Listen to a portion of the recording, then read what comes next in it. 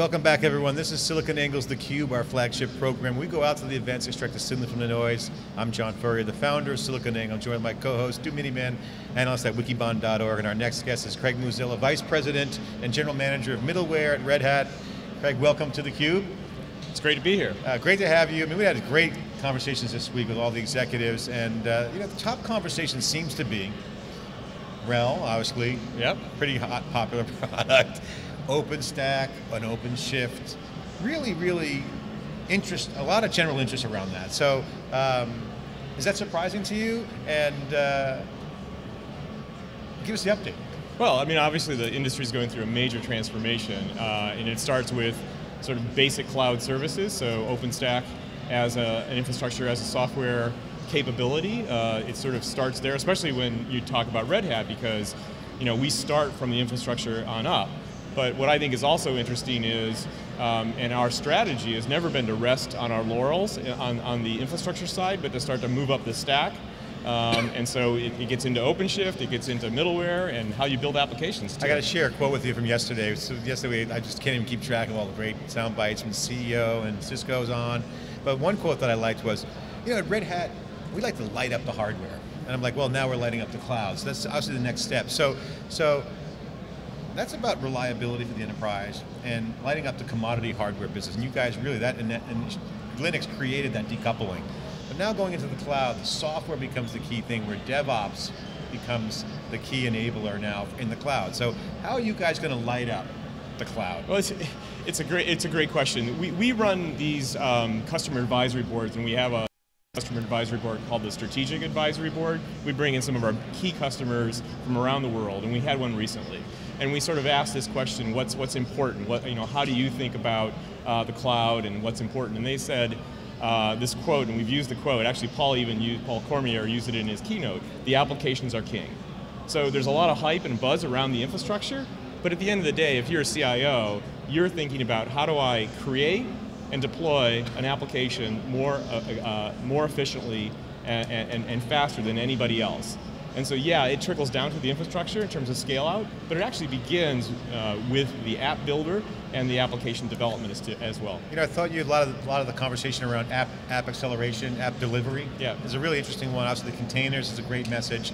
But you're in the middleware area, which has always been a playground of innovation, but also co-opetition and competition. Yes. So how would you lay out the vision around the middleware market in terms of competitors, frenemies, partners? It's a pretty dynamic time in cloud. A lot of people have a lot of use cases, not one fits all. So lay that out for us. So we started getting into middleware around 2005, 2006, but we got real serious in 2006 when we acquired JBoss. Now JBoss had built a name for themselves in producing a J2E application server. So the reason we did it as a Linux company, as an operating system company, was because we knew it was important to have a relationship with the developers and pull in workloads onto our operating system and our infrastructure. But after that acquisition, it was clear to us to be strategic in middleware, you needed more than just the app server container, you needed a full breadth of middleware capability. So we've been building out either some organic stuff in the community or through acquisitions that we've done. So we now have 12 different products in the portfolio. I got to ask you a question about DevOps, because a theme of the new generation is DevOps, and sometimes Red Hat doesn't take enough credit for really being a DevOps enabler. I mean, if you do Linux, that's ops. JBoss, that's dev. You put them together, you got DevOps. But DevOps has come from more of an application lifecycle management kind of mindset, right? Going back to the 90s, right? So, ITIL, information technology libraries, service-oriented architectures. That was the beginning. You guys were part of that on the Linux side. You bring JBoss into it. So in a way, DevOps has been a part of your heritage from the beginning, right? Well, that's a great way of looking at it. I think if you say, look, our core was operations and infrastructure, but now with all this middleware, we're bringing in the dev component. So what better vendor, especially from an open source perspective, to bring them together and have a DevOps solution? Middleware plus cloud, middleware plus infrastructure equals DevOps. And most of those DevOps guys are command line guys. So so now let's go back to the JBoss acquisition. Since then and now, what has been the big change that's enabling all this conversation? Because now DevOps, you're talking about Node.js, you're talking about real-time applications, you're talking about real different looking stacks and frameworks that's not your blocking and tackling lamp stacks. Right. So what has changed, and what have you guys learned that give you a unique position today there? Well, we started embracing a concept of allowing people to develop in a variety, we call it open choice. So it wasn't just about programming in J2EE, but it was supporting other frameworks such as Spring, but also supporting a variety of other languages, whether that's Groovy or Ruby on Rails. Now when you bring in OpenShift into the equation, we stand up Node.js, you can program it in JavaScript. So it's really providing developer choice in how you go about developing your apps. And that's a big change, I think, over the last 7 years or so. So Craig, you talked about there are some services that are developed by the community and some things that Red Hat acquired. Right. How do you balance that, waiting for it to just happen organically versus moving a little faster or finding the right fit that might make sense to bring into Red Hat through an acquisition? It's a great question. I think we look at various categories where there might not be a lot of innovation happening outside. Maybe there's no innovation happening in Apache for whatever reason. We will start a project. So for instance, we started a project called Infinispan, which provides a distributed data caching capability, a data grid. And so there wasn't a rich alternative out there in other communities, so we started that community and we brought in, and now we have a product in that area as well.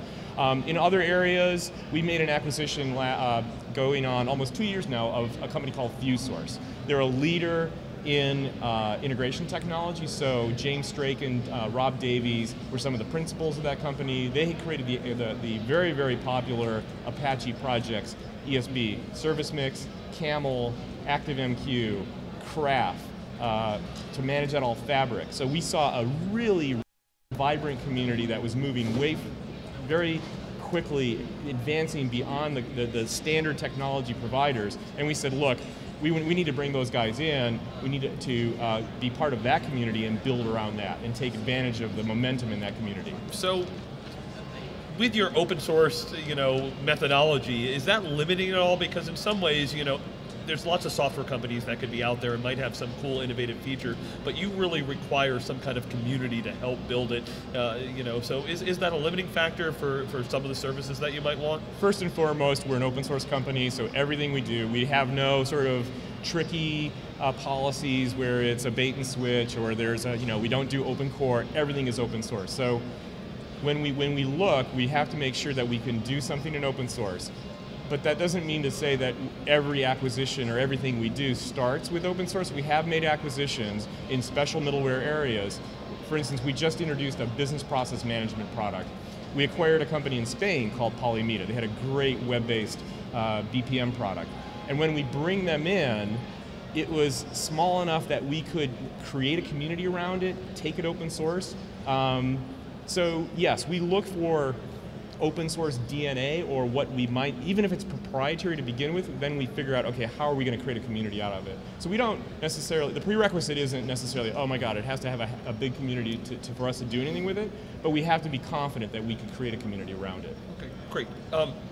You own both JBoss and the OpenShift yes. solutions. Yes. Can you talk to us about how those two fit together, and are they tied together? Does one require the other, or is there some flexibility there? So OpenShift is our platform as a service, and we have an online version called OpenShift Online, and we deliver it as a product that you can stand up a private PaaS called OpenShift Enterprise. When you look at the state of PaaS today, it's still pretty simple. You have some basic capabilities. It might be Node.js, it might be PHP, Java containers that allow you to create a basic Java app. But I like to call them baby apps. They're small web apps, right? Most enterprises that are creating something more complex need a lot more tools. They need an ESB. They may need business process management. They may need caching or data integration. So the idea of a reference architecture for middleware brings in all of these various pieces. So there's a couple of analysts that have been using the term XPaaS. And so you start to see specialized PaaSes. You see APaaS for building basic applications, but now you're seeing the term iPaaS for integration, ALM PaaS for application lifecycle management, you're seeing BPM PaaS.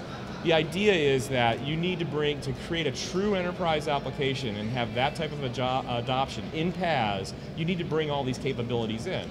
So in September of last year, we introduced a concept called XPaaS, and our vision beyond that called JBoss XPaaS for OpenShift. At this event, we just announced that we took live some of these first services. Now we took the Fuse technology, we have an iPaaS service, we have a BPM PaaS service, we have a data virtualization or data integration service, and we have a mobile service. So I think we're in a very unique position with the rich portfolio that we have to bring in all of these various pieces of middleware to create true enterprise applications, move beyond the baby apps, as I like to say.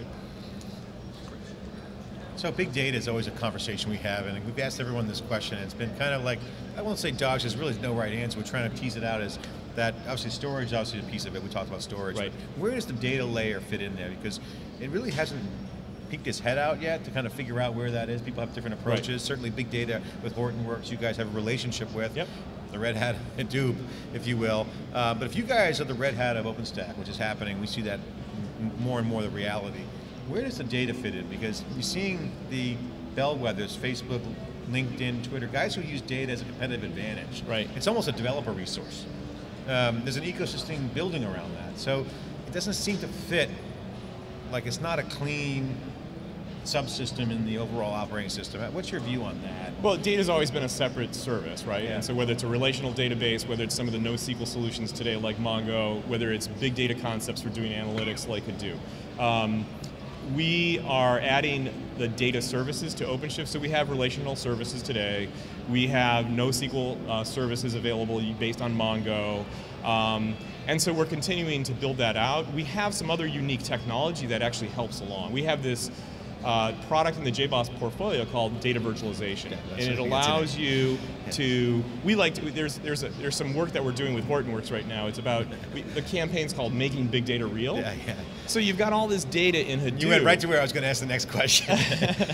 You've got all this data in Hadoop, but you also have 3 or 4 databases over here. And so how are you going to bring together this unstructured data that you've collected in massive amounts in Hadoop and bring it together with some structured data in a relational database?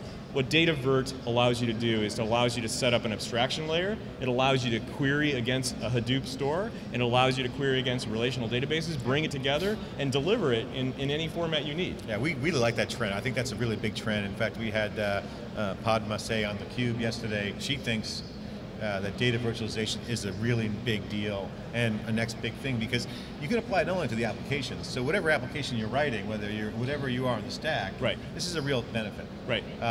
Do you agree with her, and how would you explain data virtualization to the average journalist or the average industry guru who's not in the trenches? So data virtualization is about, okay, I've got 3 or 4 different buckets of data, and the formats are all different. But I need my application needs to see data from all 5 buckets or 4 buckets. Data virtualization allows you to put this middleware layer in between, and you can ask all 5 buckets to deliver data to you, and you get it in the format you need. In real time. In real time. Low latency, really pinging the data, not sending it out into the data warehouse. That's generally how it's compared. How do you deal with that type of problem without DataVirt? Well, you copy the data, you go through an ETL process, you dump it into a warehouse, you dump it into another data store, and everything's out of sync. Anything that changes breaks the application. There's a quality issue, there's lag, absolutely. all that stuff. So that solves that. And how much is that hitting the mainstream right now? Is we tipping the toe in the water at this point, or how would you put that in terms of where it's at on the market? The data virtualization types of concepts and technology has been in the marketplace 6, 7, 8 years now. I think because of big data and because of cloud, there's going to be an acceleration. And the reason being, take cloud for example.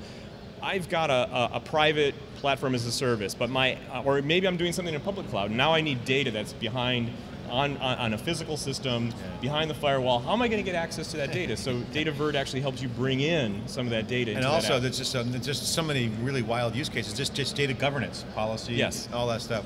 Okay, so that's exciting. We're totally stoked on that. So I got to ask you a question about, on a personal level, what are you most excited about right now within Red Hat?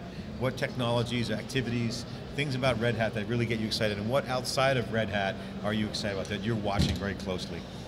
Oh, great question. Where do I start? I mean, I just think at Red Hat, we're in an enviable position in the marketplace that we're coming from both perspectives. We're coming from an infrastructure perspective and having the strength of RHEL and now doing OpenStack, and we're coming from a perspective of having a rich portfolio and capabilities to do application development. So your notion of DevOps, bringing them together, there's maybe one other vendor in the marketplace that has that breadth of the asset of operating system and infrastructure to application development. And it's not like you're making it up either. It's not like you're saying, hey, that's a good marketing angle. We should do some Linux and DevOps. Exactly. We have it. We've been doing it. It's like, hey, marketing guys, why don't we put that together? Exactly. Yeah. Okay, so outside of Red Hat. Clearly, the big data. Well, everything that's happening with cloud is obviously first and foremost in everybody's mind.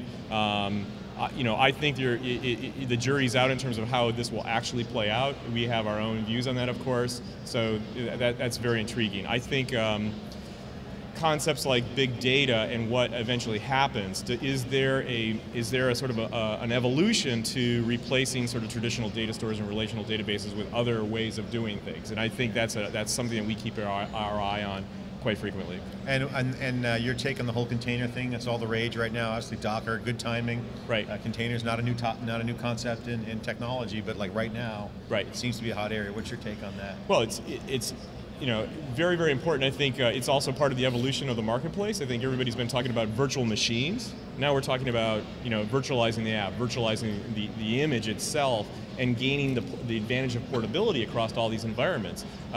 If you heard Brian Steven, our CTO's keynote today, talk about the density improvements that you get by starting with the container at that level rather than dealing with virtual machines. I think it's an evolution. We had virtual machines in the 2000s. Now we're in the 2010s or 2010s, and Docker is exciting that the technology, and again, the middleware is going to be I think the battleground for all the innovation, because it's going to be fun to watch.